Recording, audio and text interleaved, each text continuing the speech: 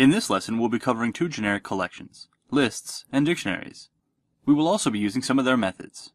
Both work in similar ways to arrays, but with some important differences. Let's take a look at the list class first. A list is like a dynamically sized array. This means that you don't need to know how many elements it's going to have ahead of time. Before we go too far, let's quickly create a class that we can store in our list. Since a list is generic, it can store any type, but for our example, we're going to create a class called badGuy. This way, we can have a list of bad guys. This class will have no inheritance, two public fields, named name and power, and a constructor to allocate these values. Now we can start making our list. The first thing to do when making a list is to include the system.collections.generic namespace. We will do this at the top of the script.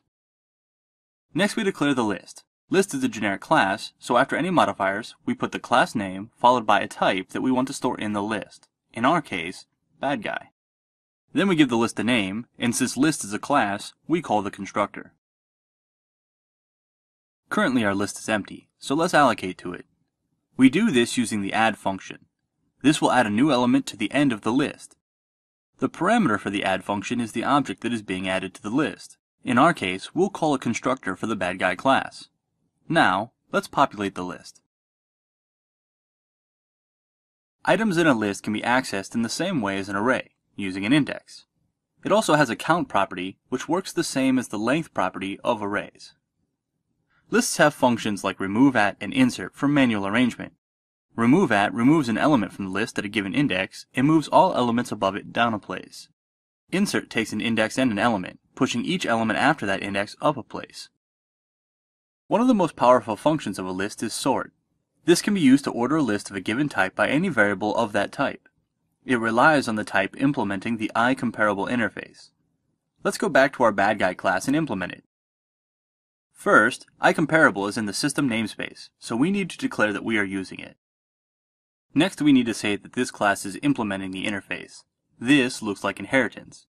We're going to use the generic iComparable, and its generic type needs to be this class. Lastly, in order to complete the contract of the iComparable interface, we need to declare a public function called compareTo, which returns an integer and takes our generic type, badGuy, as a parameter. The idea behind the compareTo method is that if the object that it is being called from is greater than the object taken as a parameter, then the function returns a positive. If the object the method is called from is less than the object taken as a parameter, then the function returns a negative, and if they are equal, then it returns a 0. What defines one object being greater than another is decided by the programmer. For our function, we first want to check that the badGuy passed to the function exists. If it doesn't, then this badGuy is greater and the function should return a positive. Otherwise, the function returns the difference between the powers of the two badGuys. Thus, it will return a positive if the badGuy the method is being called from is greater. Note that we could have based this result on anything. The interface only requires that we implement the method. Now, in order to sort the list using this comparison, we call badGuys.sort.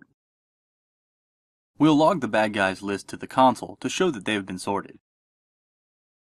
In order to start fresh with the list and remove all of the elements, use the clear function. These are by no means all of the functions of the list class. To cover everything falls out of the scope of this tutorial. For further information, please see the related information links below. Dictionaries work similarly to lists, but instead have two types. This means that each element makes up a key-value pair, sometimes called a KVP for short. Dictionaries also differ from lists in their intended use. A list is generally used in place of an array where more flexibility or functionality is required. A dictionary is used as a collection of values that can be accessed by one or more keys. The process for declaring a dictionary is very similar to that for a list. First, include the system.collections.generic namespace. Then declare a variable as before, but with two generic types. The first type is the key. This is the type that is referenced in order to access the second type, which is the value. In our example, we have a key type of string and a value type of badGuy. We're using this dictionary to store different search words that can be used to identify specific badGuys. In our start method, we declare two badGuys. Then we add them to the dictionary just as we would with a list.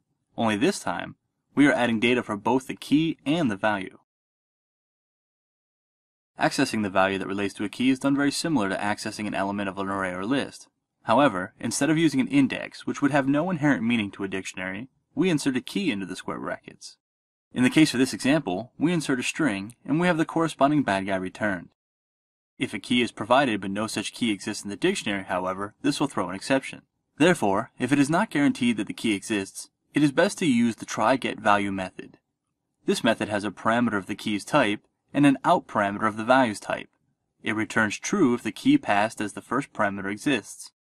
While this is a safer method for returning a value from a dictionary, it is slightly slower than directly referencing the specific key. For efficiency, use the key within squared brackets, but only when the specified key is definitely in the dictionary.